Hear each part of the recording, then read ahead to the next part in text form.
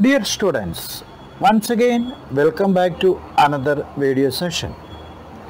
In this video, we are discussing a problem-based speed. Dear students, once again we request you to share our videos to your friends and support us through like and comment our videos. The question is, a boat goes 30 km upstream and 44 km downstream in 10 hours. In 13 hours, it can go 40 km upstream and 55 km downstream. Determine the speed of the stream and that of the boat in still water. This question appeared in the 2018 March board examinations. Dear students, in this type of questions, we must go through some steps in your mind.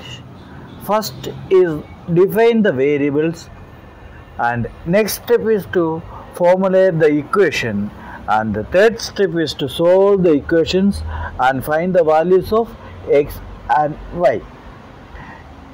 So here let x be the speed of the boat in still water, that is in km per hour, and let y be the speed of the stream, that is in km per hour. Now the speed of boat upstream is x minus y km per hour, and the speed of the boat downstream is x plus y km per hour. If the boat is in upstream, that means the stream is opposite to the boat, and if it is in downstream, both the stream and the boat are in the same direction. So that shows in the figure itself. From the first condition, the distance upstream is 30 km and the distance downstream is equal to 44 km, and the total time is 10 hours. So the time taken to go upstream is equal to 30 divided by x minus y, and the time taken to go downstream is equal to 44 divided by x plus y. Therefore, we can formulate the equation as 30 divided by x minus y plus 44 divided by x plus y is equal to 10. So, from the second condition, the distance upstream is equal to 40 km and the distance downstream is equal to 55 km, and the total time given is 13 hours. So, time taken to go upstream is equal to 40 divided by x minus y, and the time taken to go downstream is equal to 55 divided by x plus y.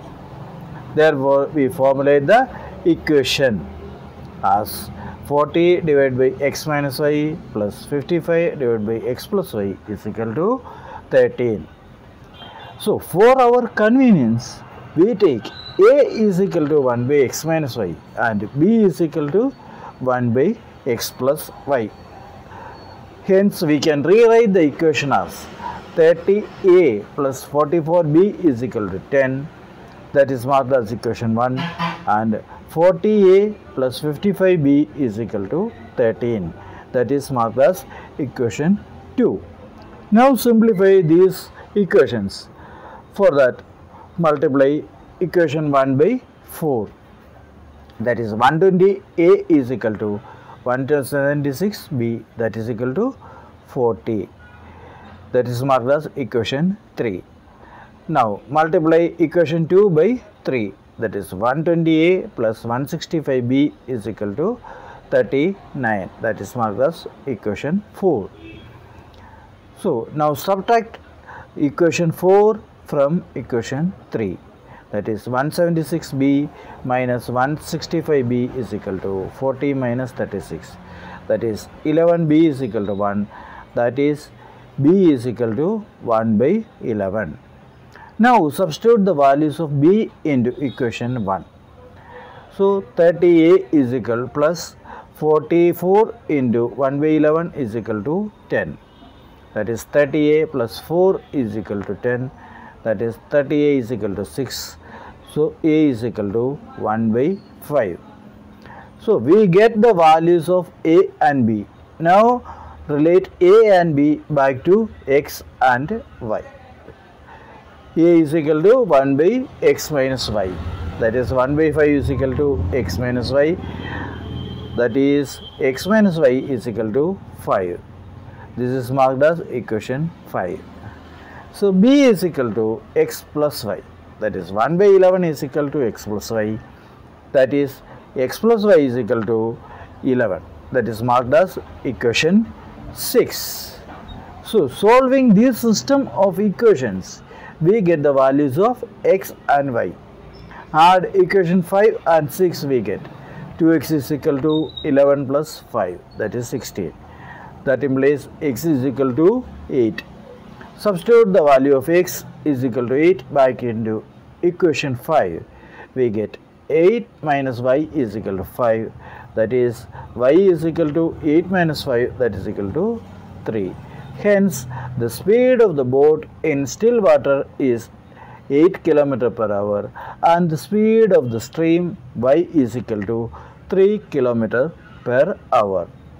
That's all students for this video. Thank you for watching. Stay tuned for the next video.